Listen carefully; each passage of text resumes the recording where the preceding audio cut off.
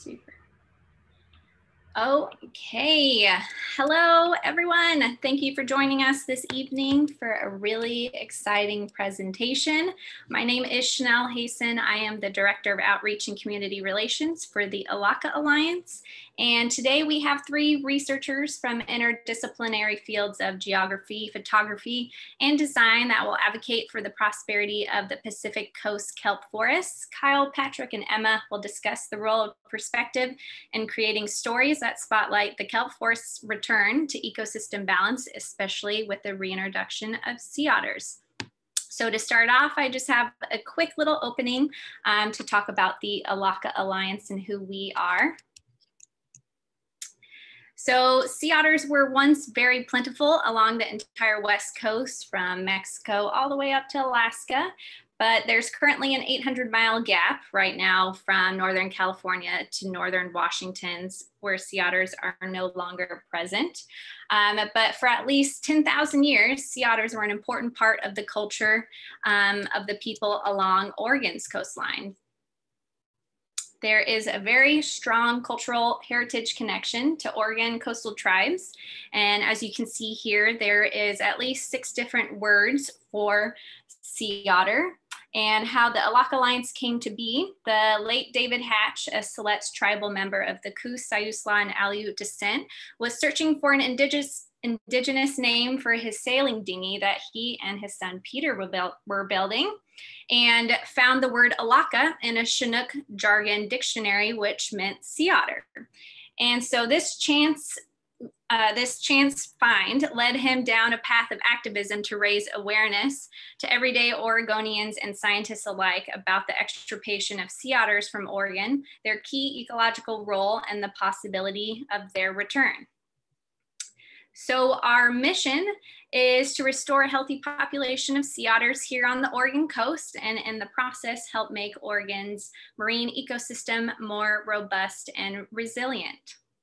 We are extremely lucky to have such a wonderful board of directors formed by tribal, nonprofit, and conservation leaders, as you can see here.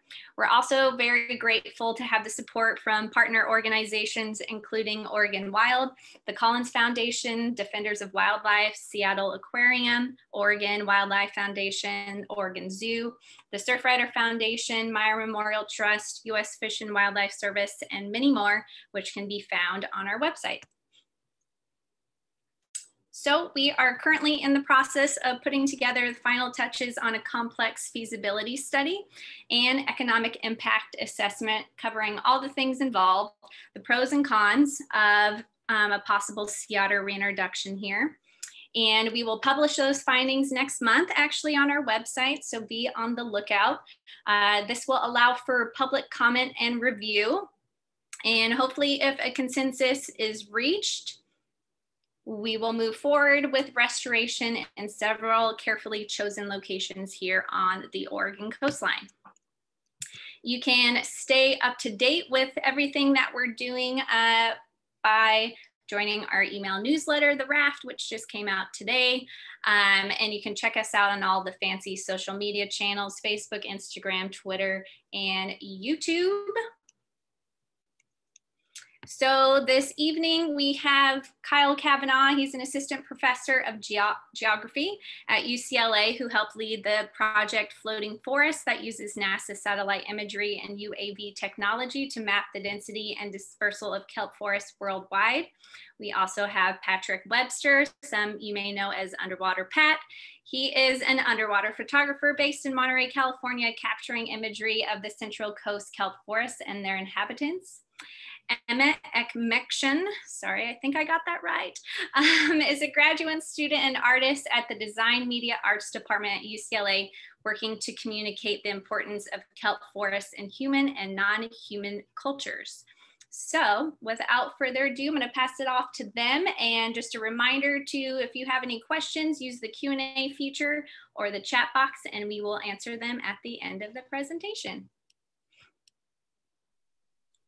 Thank you so much, Chanel, for the introduction. It's an honor to be here at this Elakha Alliance webinar with Kyle and Patrick Webster, friends and collaborators. As you mentioned, we are from 3 interdisciplinary research fields, which include geography, photography, art, and design. We found that our interests met with this shared interest in visualizing change in the kelp forests, how it's adapting or not adapting to warming ocean temperatures, loss of predatory species, with climate change and human impact alike. We're here gathered together today because we're currently working to develop a project and in collaboration with Elakha Alliance to visualize the kelp forests a little bit further up north than our usual home here in Southern California. So we hope to travel up to Oregon and learn more about Elakha Alliance's plans to reintroduce otters to the coast. And we hope that through art and science, we can visualize what the hopeful restoration of the kelp forest might look like, how it transforms through time and how key species are so important to its success. And so our kind of thinking right now and our goal in doing this would be using photography, photogrammetry, aerial photography, 3D modeling to tell stories about the kelp forest, to invite you to care about the kelp forests and learn ways in which we're connected to it.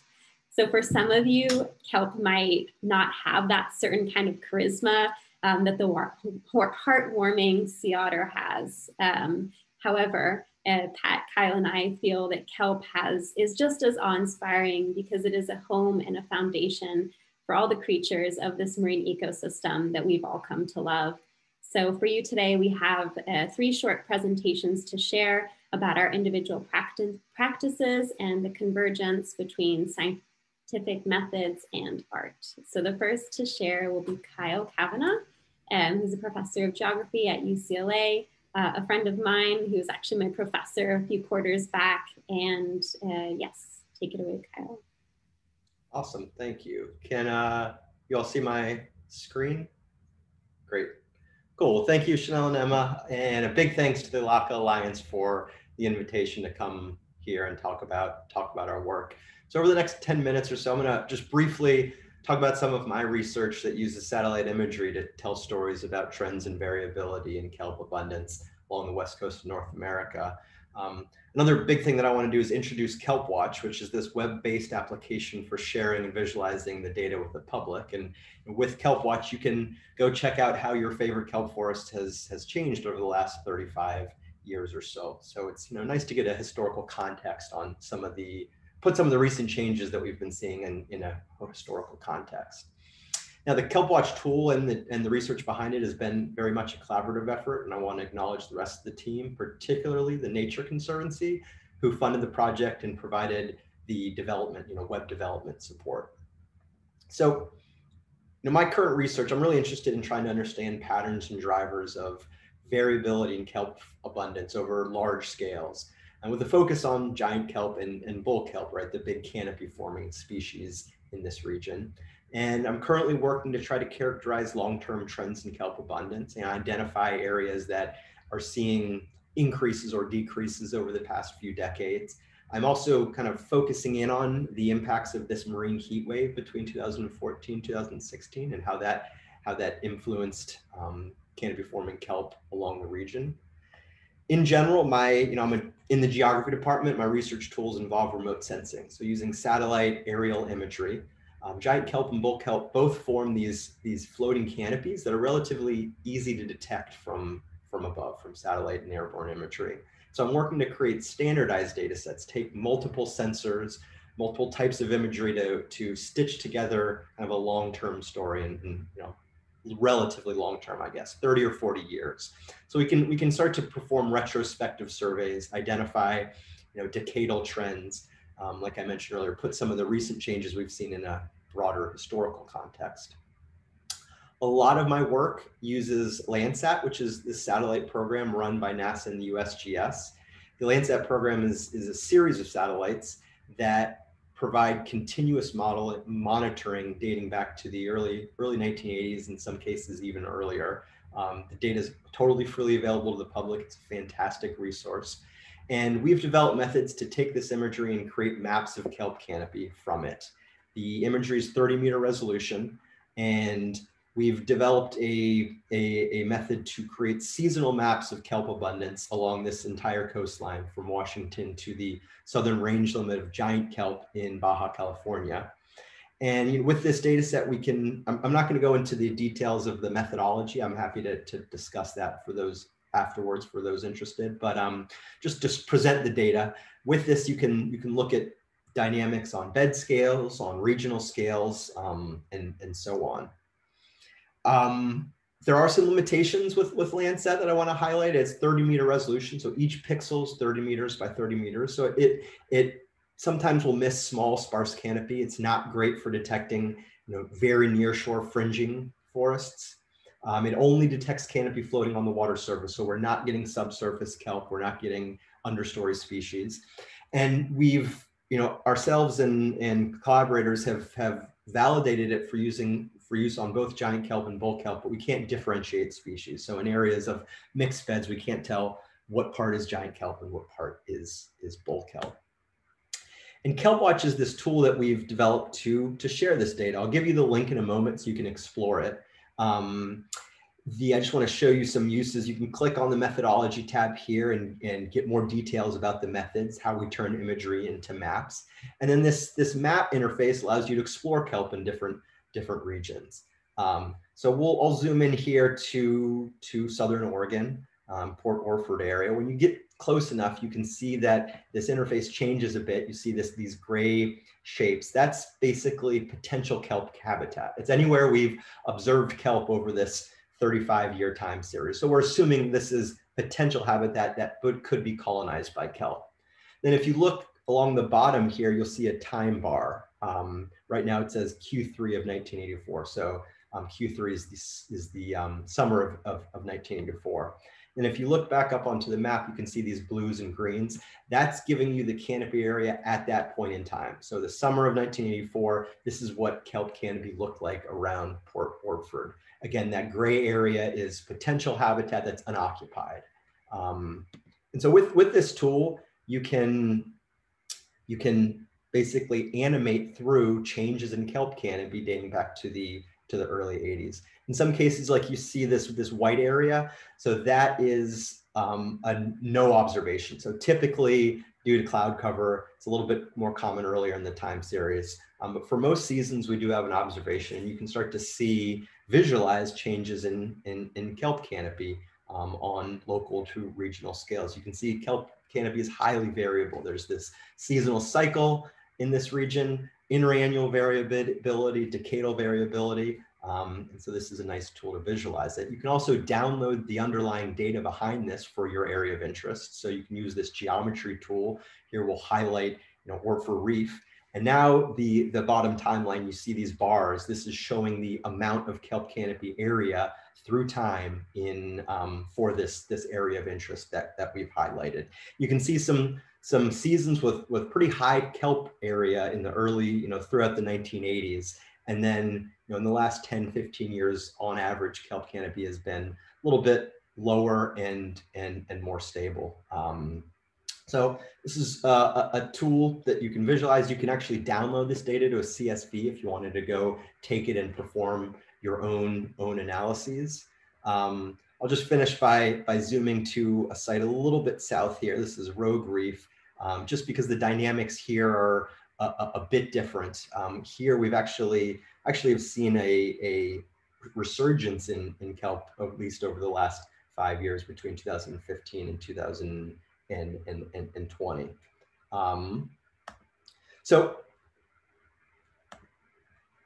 here's the link. Go check out your favorite kelp forest. I will say that the data I just showed you is a beta version. Right now, we've just presenting currently, at live is only data from California. Very shortly, within the next month or so, we'll extend this to that broader area that I mentioned, Baja up through Washington and Alaska. So bear with us, but shortly we'll have Oregon and some of these other northern regions up on the site.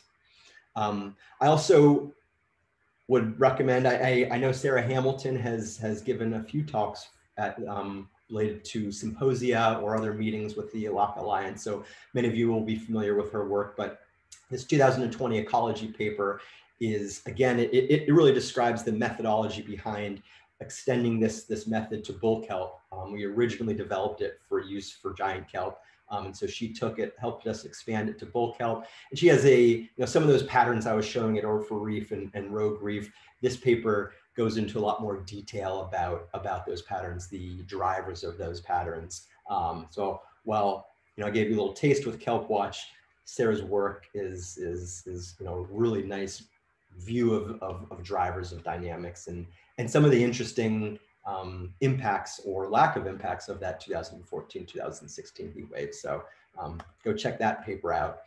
Just stepping back, I'll close by showing some regional time series of I've split this area into 6 regions ranging from Baja up to Washington, the Olympic Peninsula. And I think that, the thing that's striking to me whenever I look at kelp dynamics is how variable it is. Extremely variable on annual, interannual, decadal timescales. It's kelp abundance is, I think there's a high natural variability, which makes it difficult to detect kind of long-term trends, right? It's difficult to detect in most of these regions. We don't see any clear long-term decadal linear trends, perhaps with the exception of Oregon, actually, where we do see some, like I mentioned earlier, some years in the 80s with really high kelp abundance. And since 2001 or so, we haven't seen any of those kind of boom years. On average, kelp has been a little bit lower, a little bit less variable. We didn't see, the huge negative impacts of that 2014 to 2016 heat wave here as we did in Northern California. Again, a lot of variability in Northern California, no linear trend, but kind of more concerning is this dramatic collapse that I think a lot of people are familiar following the heat wave, the loss of sea stars, the sea star wasting disease, this explosion of urchins in Northern California has led to some pretty unprecedented, at least over the last 3 or 4 decades, very low levels of kelp biomass. On a regional scale, Central California, again, you don't see a clear trend. You don't really see the collapse following that 2014-2016 heat wave.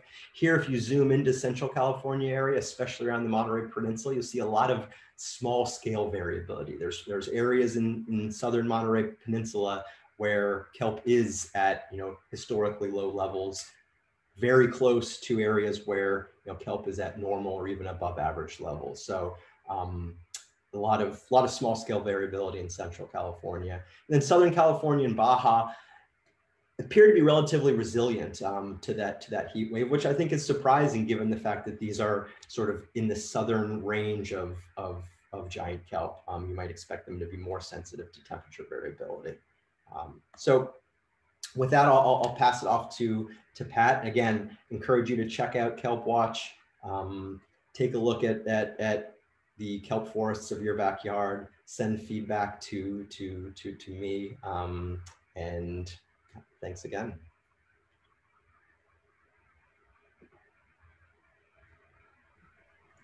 Right on. Thank you, Kyle. Let me just share my screen here. And thanks everybody for tuning in.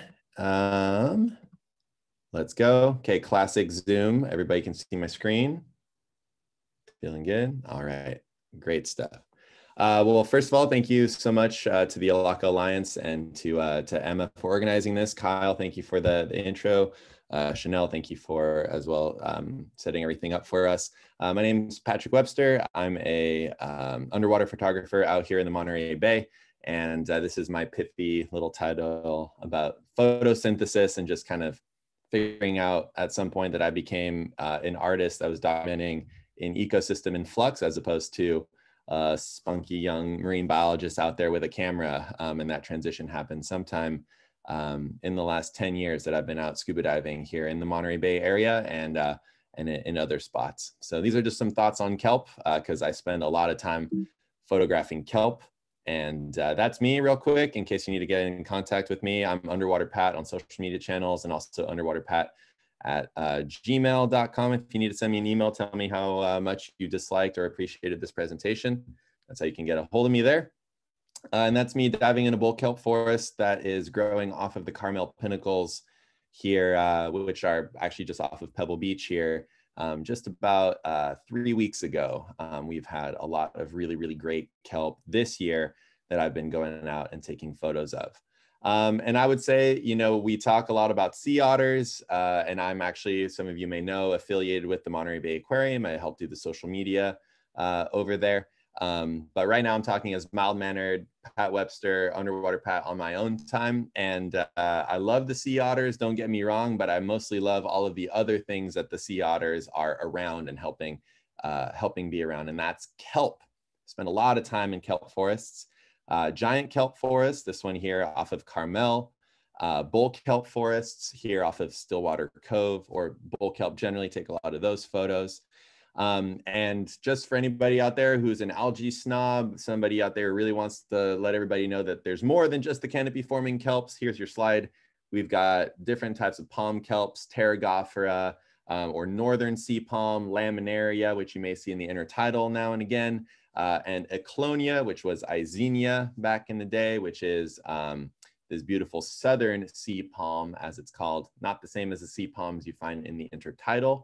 But these are all taken here off of the coast. We have this understory of algae underneath that massive canopy that the bull kelp and giant kelp are fighting over. So just want to shout out to these kelps that are out there too.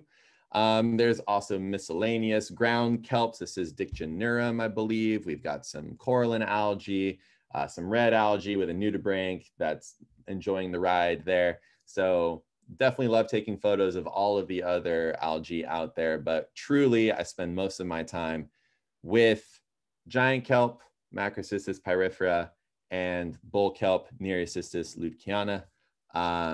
This is, I mean, one of my favorite things to see. One of the great things about scuba diving in the Monterey Bay is that you learn to do your safety stop somewhere in the water column around 15 feet, following the kelp up. And as a photographer nowadays, I get a mandatory 3-minute photo shooting session with the kelp on my way back to shore.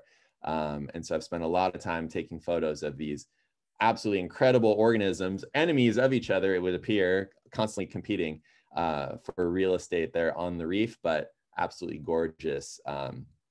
And so, yeah, kelp photography is one of my favorite pastimes out here. There's just something about this blade here, the scimitar blade of giant kelp, where all of the kelp blades are pouring, or they're peeling off of one solitary blade. You can see right now that the floats are all arranged in a row. They'll eventually rotate around and have their buoy and their blade off of the stipe there in the middle. But to me, this is visual umami. It's just so satisfying to look at a scimitar blade. There's just something about it that really captures the eye. And then bull kelp is just incredible as well, to dive into bull kelp forest. This was taken a few weeks ago. This is more of the artsy side of the underwater photography. These bull kelps growing off of Monastery Beach at the edge of a giant kelp forest. And they had really nice silhouettes that I was able to show off here. So this is my favorite place in the whole world is the Kelp Cathedral. I grew up as a missionary kid, but I think that my first religious experience happened in a kelp forest. I don't think I know that the first time I truly had this out of myself feeling of being part of something far, far bigger was being in a kelp forest similar to this one found off of Carmel. And bull kelp forests are not something that I knew too much about until so many of our giant kelp forests were eaten away by the urchins. And behind them have been growing in different bull kelp forests. And so there's interesting dynamics going on between giant kelp, bull kelp, sea urchin, sea otters, oceanography all the time that kind of determine what type of kelp is around from Kyle's data. It changes. Our range here happens to have that overlap of giant kelp and bull kelp. So it's kind of interesting knowing that the aquarium was built with a bull kelp forest off the back deck, and then now it's a giant kelp forest that's out there. So from the 80s to now, things have changed. This reef here is off of Pacific Grove. It changed from giant kelp to an urchin barren to bull kelp back in 2019. 19 is when I took this particular photo. And so here's that fun interplay of the two kelps, bull kelp and giant kelp, fighting for light resources there. This is off of Carmel, beautiful dive site. that happens to have these big bull kelps and giant kelps all competing for the same light. And I didn't know this when I first started diving out here, because you only have your blinders on to what you know for a little bit when you're learning, is that this is not a scene frequently seen along the coast to have bull kelp and giant kelp in the same spot. So here in Monterey, we've been very fortunate to have this consistent giant kelp forest around, even if it's become spottier than it used to be. So just some more pretty moments looking at the mermaid's hair of the bull kelp there, and then, you know, going out taking these beautiful, or attempting to take beautiful photos of something that's far more beautiful than what I can truly get in my camera. I'm trying, getting closer every time, but not quite there yet. And of course, that was changed in our area by those sea urchins. The story's famous now, you know, sea otters eat urchins, urchins eat kelp. So if there's sea otters around, then there's fewer urchins, and then there's more kelp. Turns out that a lot of that is, you know, true, but also simplistic to how it is that urchins behave. If you go back and look at the other Elakha Alliance talk with some Monterey Bay folks, friends Kate and Josh there, take a look at their talk, and they talk about this behavioral change that happened with a lot of the urchins in our area, that they showed up big and hungry because certain things like maybe the sunflower sea star were no longer around. This is the last sunflower sea star that I saw. This is actually in 2018 that I saw this one. So when they were supposed to be completely gone, this one's about 2.5 feet across. So it was a monster sunflower star. This one, since have not seen it, I've gone back to the same spot looking for it. They crawl around a lot. Maybe it went deeper, not sure where it went, but these are basically functionally extinct for our area. And from Josh's talk and Kate's talk, you'll see that the removal of these sea stars from sea star wasting disease may have been a huge contribution to these hungry urchins crawling out, feeling emboldened, and going out there after the kelp during the bad kelp years that we had because of that heat wave that was mentioned. So here's a photo that I took that really was the first photo that made me realize that I wasn't just out there taking photos for fun anymore. Certainly it is enjoyable to go take these photos, but there's a story, there's something happening.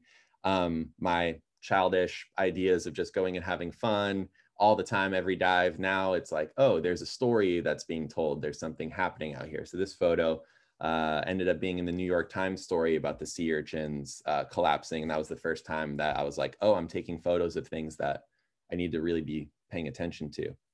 And so from that point on, there's been a lot of different things going on with urchins. This is my friend Andrew Kim from Monterey Abalone Company and Moss Landing Marine Labs collecting a bunch of urchins for aquaculture. You may know of the giant kelp restoration project happening out here, where they're smashing sea urchins to see what we can do as people to mediate kelp returning to reefs. And so this is a lot of the view that we've been having as divers in some of our favorite dive sites. But as Josh's talk mentioned, our kelp and our urchin barrens are very patchy here in the Monterey Bay. It's not at all the same thing as what you have on the North Coast.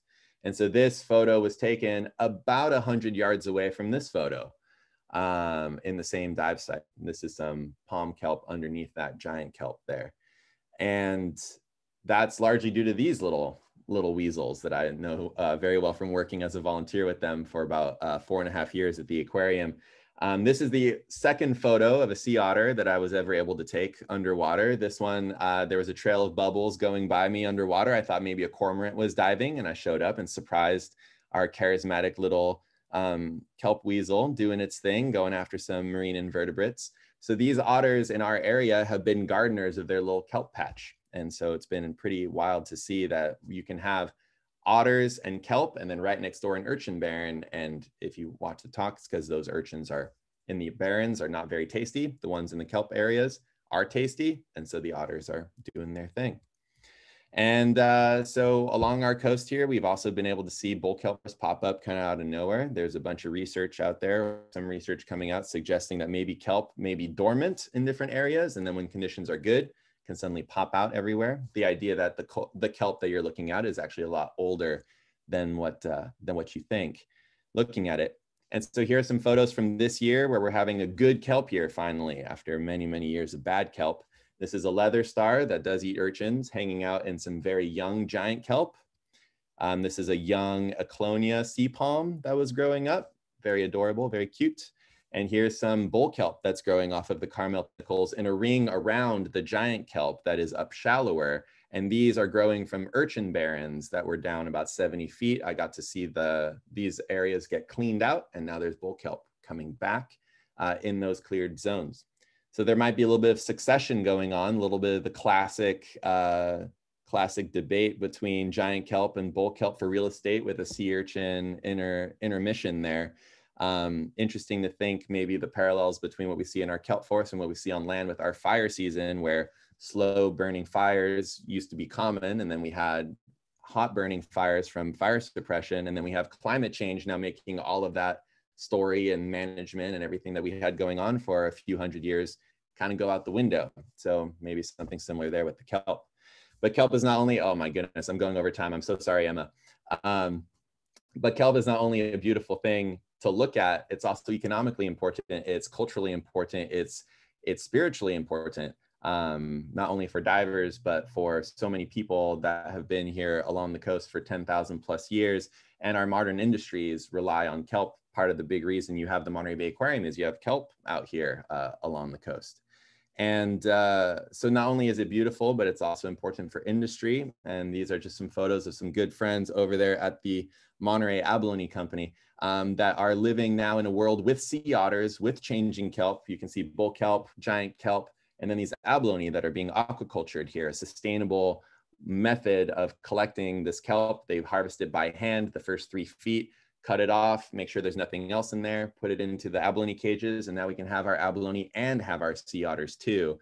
And that leads me to the first sea otter photo I ever took, which was one of those little suckers coming after me while I was diving at the abalone farm and being very curious as to whether or not I had the key to the abalone cages. So just thinking a little bit more about how our area has changed so much and how we have so much beautiful kelp here, and a different story than in other places, but we have our otters around, and I can tell from a photographer standpoint, a scientist standpoint, that if it weren't for those otters, I wouldn't probably have this same background on this webinar today. Okay, so with that, thank you, and over to you, Emma. Thank you, Pat. It's always such a fun experience to submerge myself in your underwater photos, and I'm always looking at them when I'm missing being underwater. And I would like to share a little bit with you about my experience with kelp. I am an artist, as Chanel had introduced. I'm a design and media arts student at UCLA currently. And I first came to know kelp by visiting the beach and smelling, most importantly smelling, and then seeing the kelp rack. And it was that kind of bromine kind of scent that really drew me in, and then to look at these textures and diversity of different seaweed species that you can just find on the beach. And more specifically, a place that really drew me in and where my art practice really took this direction of looking at the kelp forest is at the beach, and more specifically at Tecolote Beach on Santa Rosa Island. And you can see that there's quite a kelp rack on this beach. You have a lot of seagrass washed ashore, which is what you can see primarily from this photo, but with closer inspection, you can see all different types of seaweeds. And while I was doing this and looking at this beach, I was also helping out scientists. I was a volunteer for a group of researchers that were going out with CSU Channel Islands, which was my undergrad university. And on the weekends, we would do these 3-day-long excursions, picking up as much trash as we can inside of designated transects. So this is Tecolote Beach as I saw it in person. And then this is also Tecolote Beach. So what I've done is kind of looked at the data of all these transects, the quantity of trash that's collected, the types of trash, and tried to interpret them into different patterns that I would later then use to do my weavings, to do large interpretations of seaweeds. And so here we have 3 transects on Tecolote Beach as it's known through the data in these really large CSV files. And so trying to chew on that data and interpret it from an artistic lens is something that gets me really interested and excited. On the beach, alongside the kelp racks, we also have these enormous bundles of net and rope that wash ashore, different types of plastic. We've probably seen such a variety of things that you could probably name something and I could say yes. It all washes ashore. And so just that amalgamation of thinking of the seaweeds, thinking of the plastics, and thinking of the ocean, all of this fishing gear washing ashore, it made me start thinking about what's happening under the water. And I was really intrigued to start looking at the kelp forests and all these different connections that human culture has with the kelp forest. Here we are hiking up the trash, as sometimes we collect from 100 pounds. And in one weekend, we even collected over a ton, so over 1,000 pounds of trash. And a lot of it is fishing debris. And so it's quite a trip to take it from a desolate island and then back to the mainland. But these early experiences and excursions really shaped the kind of art that I make and really drew me into the kelp forest. So naturally, I was inclined to take some of this debris, because the question then after you return to the mainland is, what are you going to do with all this waste? You know, how do you recycle it? Net is very difficult and rope is very difficult to recycle. It breaks down very easily. It can be really frail from the sun. And I thought, well, my innate reaction was, okay, I'm going to put them together. How do we put them together? Well, we can weave them together. And so I took a lot of these cords, organized them by colors, and this is when I started thinking about the kelp forest a little bit more conceptually. Visiting the beach, inside that kelp rack, you also find some pieces of seaweed that are just completely encrusted in this white thing. And I took it to a scientist and I said, hey, what is this? And so this conversation that I have with scientists really fuels my art practice. And they said, well, I think that's a lace encrusting bryozoan. And I said, I have no idea what the heck that is, but it's attaching onto plastic cups and it's attaching onto seaweed. So I'm very curious, what is this organism? And so I started making these ceramic tiles that were kind of impersonating the style and layout in which these colonies will grow over the seaweed. And instead of putting it over seaweeds, I put it over plastic that I found next to the kelp forests on shore. And I did these pressings. So I took little leaf size or just small little blades from the kelp rack and pressed them into the ceramic tile and laid them over with color. Fast forward a few years, I'm still very obsessed with the idea of recycling waste, looking at fishing gear, but also representing the kelp forest and having engagement and interaction in the kelp forest and the science around it. And so here are two pieces that I wove, Nereocystis and split cyst. Nereocystis being the very iconic bull kelp that grows off the coast of Oregon. When I had created this, I'd never seen one living underwater in life. I had just started diving, but I was instantly intrigued by its form and its immense beauty. And as Pat was saying, it's mermaid hair. Come to see them in person now, and I will agree, they really do look like mermaid hair. Here's another version of the installation. So I've hung it a couple times and it always looks differently, but that movement in the water column is something I think about constantly when I'm making my pieces. And then next to it is a version of a macrocystis with just a single blade, well, interpretation of it, we must say, a rough interpretation. Then over, as I said, so I was looking at the bull kelp, and I was very inspired by its form and by its the science behind it, and this crash of the kelp forest off of Mendocino County. And I had never seen it in person. And then this year I moved to Oregon for 4.5 months during quarantine, and ta-da, there's bull kelp just everywhere. And I got my hands on some of it and I started to untangle it at the beach, to smell it. It's always a part of the process is to smell the seaweed, see what it's doing, and yeah, untangling it and then slowly trying to work with some of these pieces and understand how that bull kelp is behaving when it dries, when it's hydrated. So this is a little bit of the science behind the bull kelp. And so I started to roll them. I said, okay, well, what kind of thing do I have at home? And I had buckets. So I started to roll them, coil them over buckets and let them dry out. Some of them would get moldy, some of them wouldn't, but it was a really interesting process to see how it behaved, being taken out of its marine environment and then transitioning into a very humid Oregon environment. And then that was when I had this idea of bringing people into the art practice and into the process of trying to think of what's our connection to the kelp forest. So very conceptually and kind of thinking along these lines of relational aesthetics, like how does this one thing relate to the other thing? How can we all be a part of this marine ecosystem, and thinking along these lines. And so I had set up this sign-up sheet for my friends and scientists, researchers, artists, anyone with any kind of experience to be a part of this online weaving process.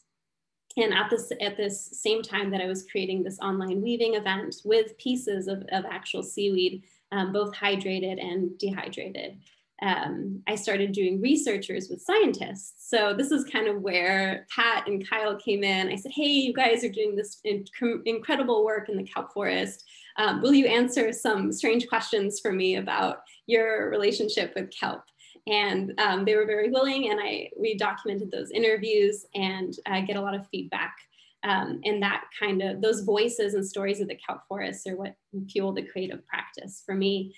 And so in this workshop for dyeing, we started to dye other natural materials. So we started to think, okay, kelp, what is it? Well, it's really it's an algae, but it's made with, cellulose, and what other things on earth can on land could kind of mimic this. And so we started to look at plants and create these dye baths with natural fibers that we would then wrap around the kelp. So kind of this way of wrapping our own culture, something we take from our home, maybe an old shirt, a towel, and wrapping it around the kelp, kind of almost like wrapping a present. There's a lot of metaphors for it that kind of overlap. And it's also a way to kind of think of the environment around us and our relationship to different plants and animals. And with the interviews and with everybody together, we had an online event weaving together with the kelp. So everybody had their kelp coils and had their natural fibers, and started to integrate these different elements and think about kelp. And so while we had this performance, we also listened to the interviews with researchers like Pat and Kyle, and people got to listen and hear about stories about the kelp forest while they actually touched kelp. I wanted people to touch kelp and to smell kelp. That was the end goal, like, let's have this connection to kelp. And through that experience, I had people also comment on what it was like to be with everybody weaving and what it was like to work with kelp. And one of the participants says that thinking about the comments of the journey of these fibers or materials to get into our hands, it feels weird even to call them materials. These are other beings in different phases of their existence. So thinking of all these integrated parts, and that was Bobby Joe. And then we had Pat. Pat was in the performance as well. So I'm quoting him here. I see you shaking your head. So many people. Too much of me. Okay, now go for it. So many people are seeing the kelp forest, but I hope that people can interact with the kelp forest by feeling and experiencing and touching it. I won't read the whole quote out, but it was through that we then kind of came to these end pieces where people had put together all the threads, and I had documented them moving on these like thin wires, and just to kind of think of how like the diversity and the ways in which everybody has essentially got the bull kelp coil, and then what they add to it. It was a very interesting process and very reflective of thinking of the kelp forest. So currently I've kind of done these different phases and different mediums of working from kelp. Either it's representations with old fishing rope that's been recycled on the islands, or it's actual kelp pieces collected in Oregon. Or now I've been thinking about ways of digitally rendering kelp and how we can kind of enter into the space and visualize it. And so then that's where this collaboration enters into. I think that this is a very rough sketch, but Kyle had introduced me to the Metashape or the Agisoft software to kind of do these renderings. So I did a point cloud image of this small seaweed species that I found in the tide pools off of Central California.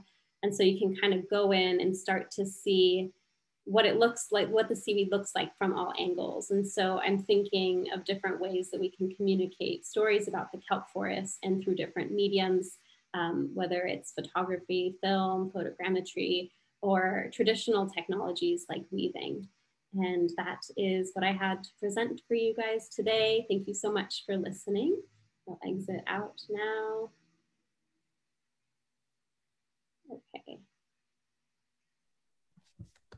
Super. Amazing presentations, everyone. You each bring something so unique and interesting. I loved everything that you said. Great images. Okay, if you have any questions, we have a couple up here. Feel free to put them in the Q&A. We have one from Brian. Asked, I think for Pat, are these two kelps, the bull and the giant, really fighting each other or complementing each other? Yeah, it's a good question. So my understanding of the interactions between bull kelp and giant kelp is certainly having different organisms in your kelp forest, lots of diversity that complements each other. It builds on top of each other to have some other organisms around you fulfilling similar roles. But each of the giant kelp and bull kelp they have completely different lifestyles. One is perennial. The giant kelp is kind of as long as that holdfast is there and healthy, it can keep being there for a long period of time. So there's actually a few kelp plants that I've started to think of. Maybe I need to try to like map them out and name them, sort of like giant sequoias get named and then take on its own character. There are certain kelp plants out there that I've certainly seen numerous times, hundreds of times in the same location. So giant kelp kind of persists, and then bull kelp is an annual. And so it comes up, gets ripped out, comes back somewhere else, gets ripped out. And so an old bull kelp might be a couple of years old. And generally speaking, they're not lasting a super long time. And so the giant kelp is kind of this devourer of light, right? It's the second fastest growing photosynthetic organism on the planet after bamboo. It can grow several feet in a day in prime conditions. So this thing is just swallowing the light and keeping other organisms from truly competing on its level. And so underneath a giant kelp canopy, like other presenters during these seminars have mentioned, it can be like diving in at night. There's just no light. It's super dark. It's really challenging to take photos down there because the surface is so bright, but down where you're at, it's completely dark. And that's not just, shade, that's the sun is being consumed. And so you have a lot of other organisms down below that are fine with that. Red algae are eating a different wavelength of light.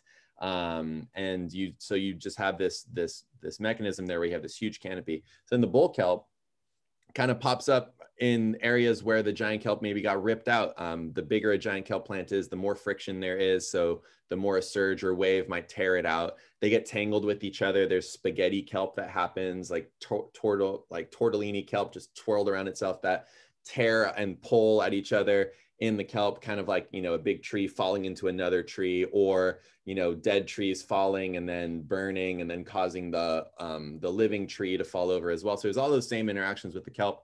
The bull kelp seems to take advantage of the areas where giant kelp doesn't do well: high surge, high wave energy, temporary reef openings, they pop up. So where I've been seeing bull kelp in Monterey is around the giant kelp. And that was especially clear on my last dive at the Carmel Pinnacles, where that young bull kelp was growing. The bull kelp was all deep and around this pinnacle that had the giant kelp. So they are competing with each other, and one seems to come in after the other. And effectively, from what I understand, once giant kelp is established, until something happens, giant kelp is solidly competing. But I guess it's similar to the NBA super teams. You can only be up there so long, and then an injury happens, and then these other teams are in the finals. For any sports analogy fans out there, I tried on that one. Cool. Awesome. We have a question for Emma on logistics and setting up the weaving event. Alejandra asked, did you share it across social media or email or something else? It looked like meetings were on Zoom.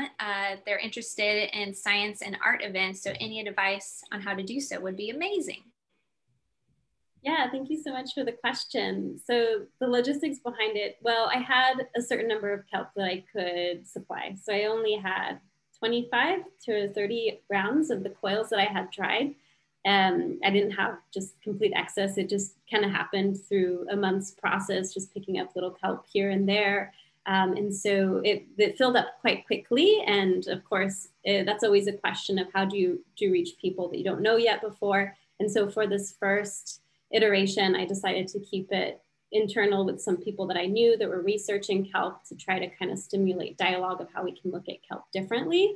But for future art and science events, I don't know if this is the place to kind of sponsor other art and science events, but there's laser talks around the world that are about art and science, and there's opportunities through that. So it's Leonardo laser talks, and those are fantastic and a good way to get into art and science events and talks. So I highly recommend that.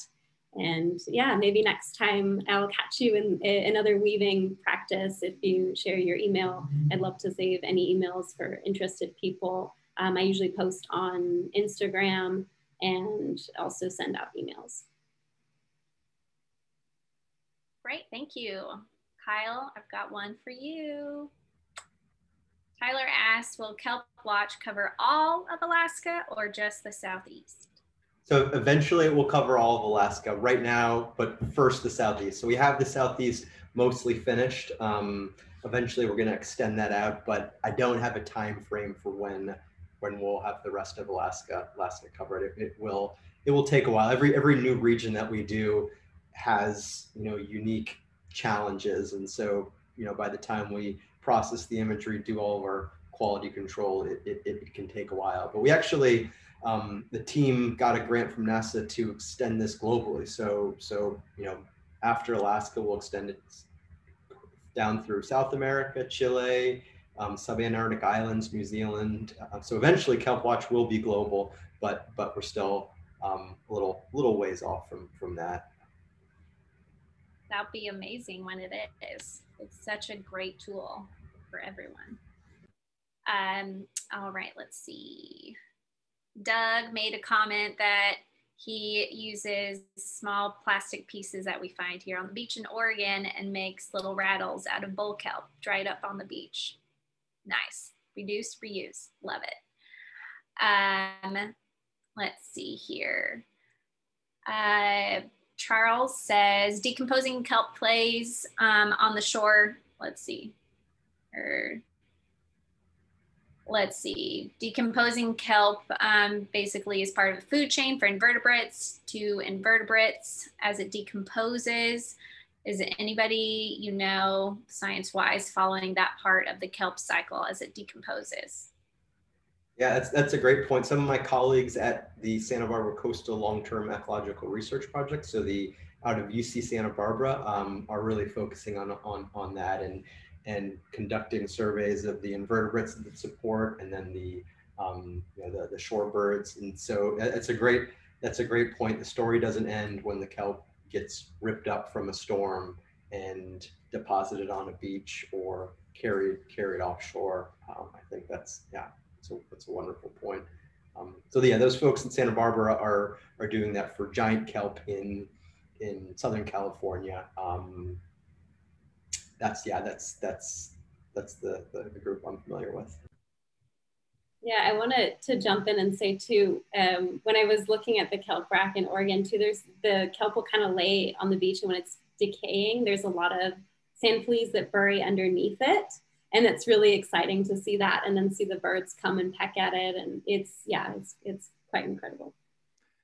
Yeah, just wanting to add to what both Kyle and Emma were mentioning about that quote from the weaving session about how these materials are different phases of life of the kelp. That was a piece of research that the aquarium wrote a while back with where does the kelp go during the winter, because off the back deck of the aquarium in the aquarium's kelp forest exhibit, you can see the flux of the kelp. When there's upwelling, it's boosting. There's tons of kelp in the exhibit. When there's wintertime conditions, even though there's not huge waves, the kelp deteriorates and kind of atrophies on exhibit because there's not a lot of nutrition. So there was a question about where does the kelp go? And so thinking about a kelp forest as one phase of the kelp, because during the wintertime, basically a third will wash up on the beach and become a decomposing crucible for all of these fly larvae and all of these amphipods and other things in the sand, which then is important for all the birds on their migrations to fatten up and keep going.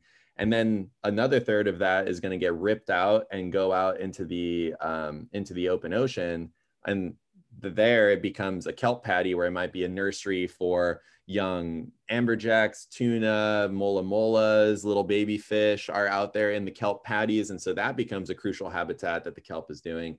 And then the rest of it is going to sink out onto not only the reefs that we have here, where the urchins, if they have plenty of this drift kelp, then they don't get marauding and go out and try to burn down the kelp forest Costco, because there's plenty of free samples to go still. They get angry and crawl out if there's not a lot of drift kelp. If there's plenty of drift kelp, they kind of stay there, but it feeds those reefs. But then also some of it will go out into the deep sea, and that's some really trippy stuff. Sometimes diving on these canyon walls, you see this kelp that's like falling down into the abyss on these sand slopes, and then the kelp ends up feeding this entire deep sea community of invertebrates that might wait for this one manna fall from heaven for the whole year of that kelp being ripped out. So yeah, thinking of the kelp forest as just, the large manifestation of all these little planktonic kelps that are out there, or in the ground, and then they're on the beach for Emma to make art, or it's on the surface where Kyle can see it from the satellites, or it's in the deep sea for all of those critters to feed on. It's the kelp is everywhere and interconnected to so many parts of the ocean. Anyway, love kelp. It's great. Don't we all? All right, we have another question. It seems that environments that are more conducive to giant kelp are more conducive to sea otters in comparison to bull kelp areas. Any thoughts on that?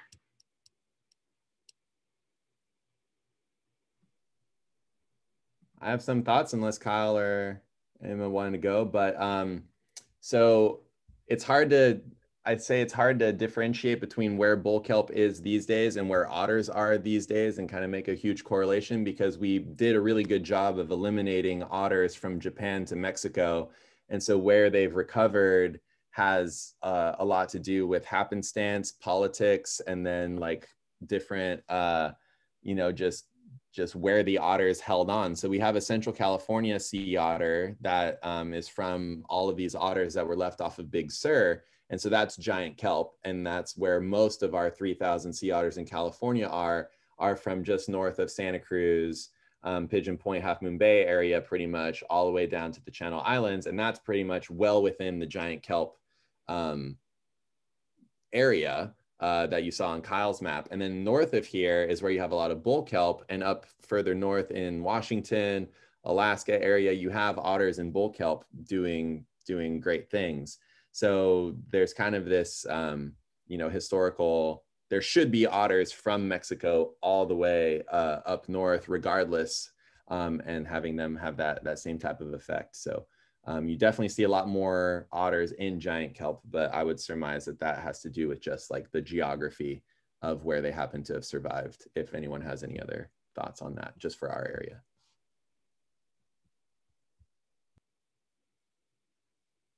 I think that was a great summary. Well, and so just to add on to that maybe is that otters are gardeners. And so that's something that the aquarium has shown in releasing their otters into Elkhorn Slough, which is a wetland here in Monterey Bay.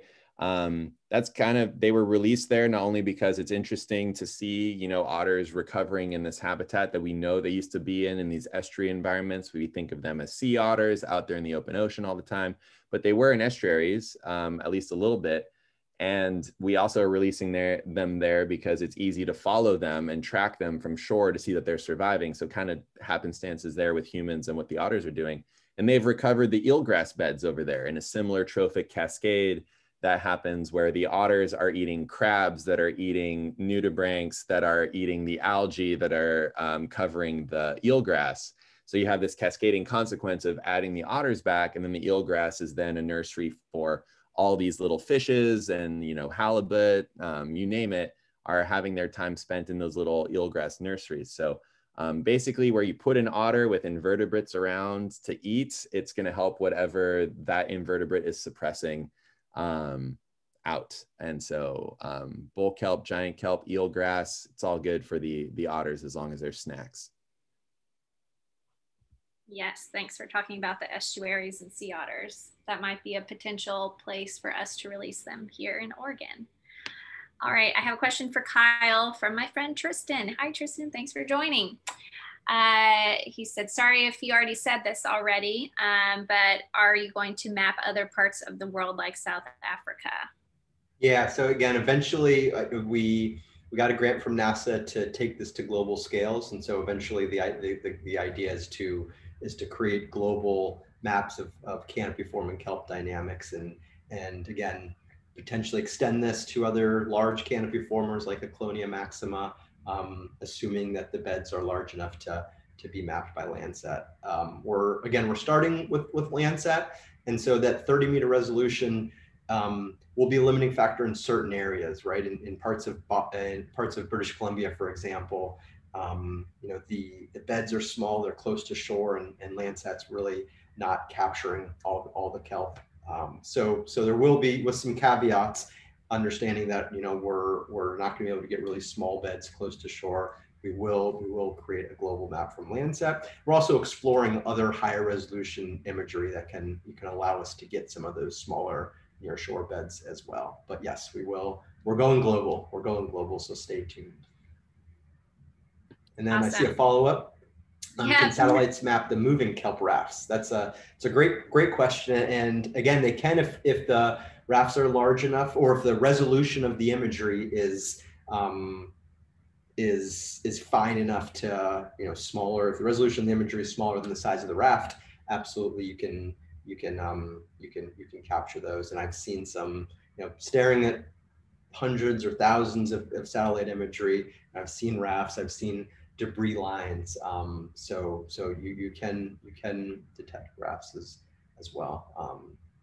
And there's other work. Other folks are using satellites to map other floating algae like sargassum, you know, in the South Atlantic and Gulf of Mexico. There's been work to map floating sargassum forests, or patties. Maybe we don't call those forests, patties. Super. All right. Well, it is a little bit over time. Do you all have any last minute comments before we end this evening? Just thank you again for letting us come here and talk. And, you know, like Emma said, you know, at least for myself, most of my work has been focused in California, and so I'm excited as we extend these projects north to Oregon, to Washington, to Alaska, and eventually to South Africa and Chile. You know, really looking forward to learning from the folks that have worked in these areas for long periods of time.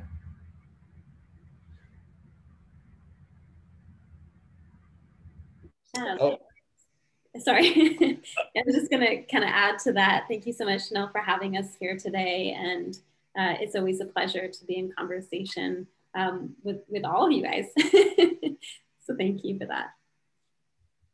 Yeah, I just want to say thank you, Kyle, for the super cool website that I'm definitely going to be spending a lot of time zooming in on. Feels like a more catered to me Google Maps experience. So I appreciate, going to start planning some photo trips with that. Yeah, I just want to say thank you to Emma, who got me involved in that cool weaving project, and then led me over here. So thanks, Emma, for roping me into this, and thank you to Chanel and the Elakha Alliance for doing some really interesting work and having conversations about where conservation can go and the return of sea otters and kelps in a different permutation than we've experienced for the last several hundred years along the coast. And I want to thank everybody who tuned in, all of my friends that I paid a lot of money to come and watch. No, thank you for everybody just showing up and enjoying the discussion on kelp. Loved it. Thanks for having me. Of course. Thanks everyone for joining and sticking around. And I'll send out an email to everyone who registered with all our panelists' links that they shared, so you can get in contact with them and learn some more about everything that they talked about. So have a great evening and stay tuned for more wonderful webinars with the Elakha Alliance. Goodbye.